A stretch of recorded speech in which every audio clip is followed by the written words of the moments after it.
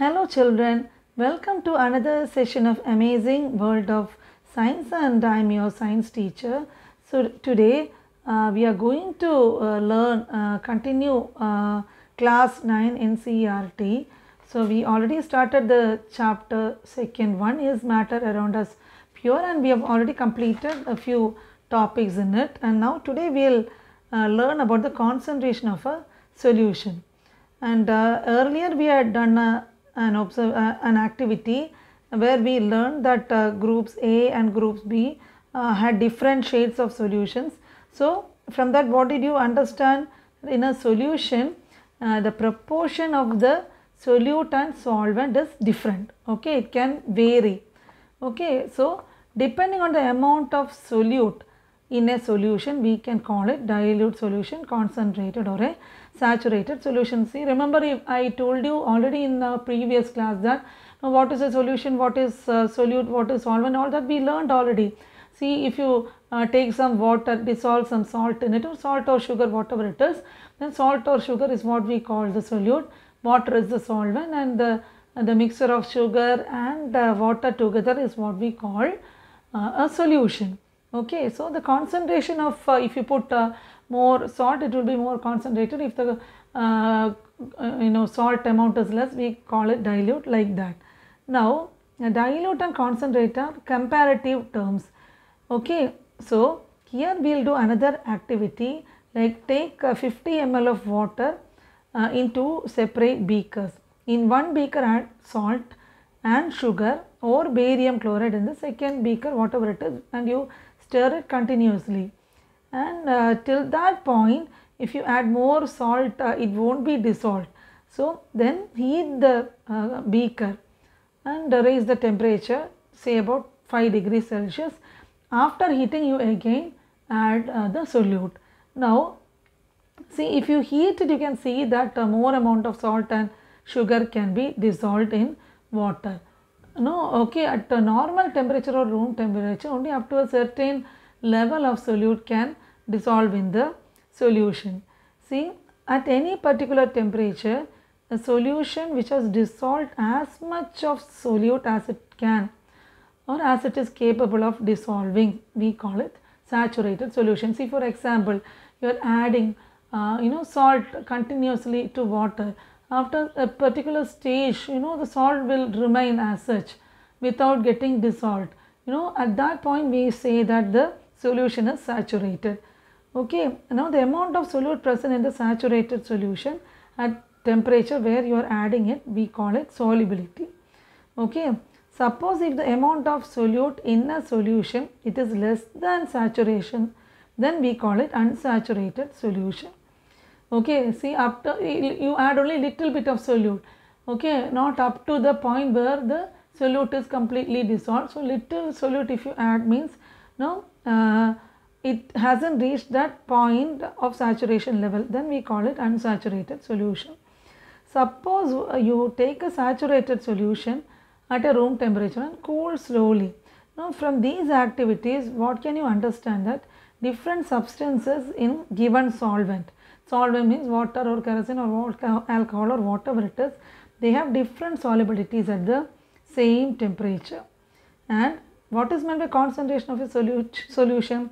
It is the amount of solute present in given amount of solution, or the amount of solute dissolved in a given mass of or volume of solvent. Okay, so now you understand what is meant by concentration, that is how much amount of solute is present in given amount of solution, or how much of solute dissolved in given amount of solvent, that is what we call concentration, that is amount of solute by amount of solution, or amount of solute by amount of solvent. Any way it is correct. You learn these formulas because it will be useful to do sums.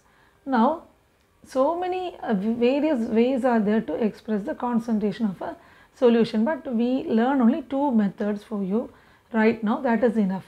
So first one is mass by percentage of a solution is mass of solute by mass of solution into 100.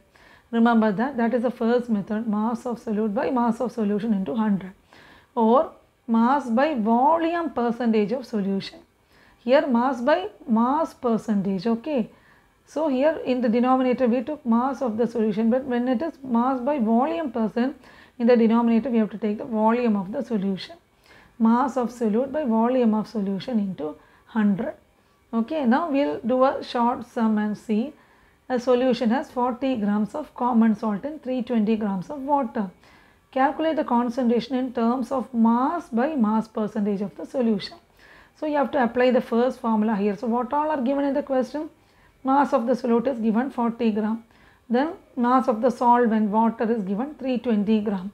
Now we know mass of solution is mass of solute plus mass of solvent. So 40 plus 320, which is 360 gram. Now you apply the formula. Mass by mass percentage of solution is mass of solute by mass of solution into 100. Like what is mass of solute? 40 divided by mass of solution is 360, then into 100. So cancel all the zeros. 4 into 9, 1 by 9, approximately you get 11.1%. Okay.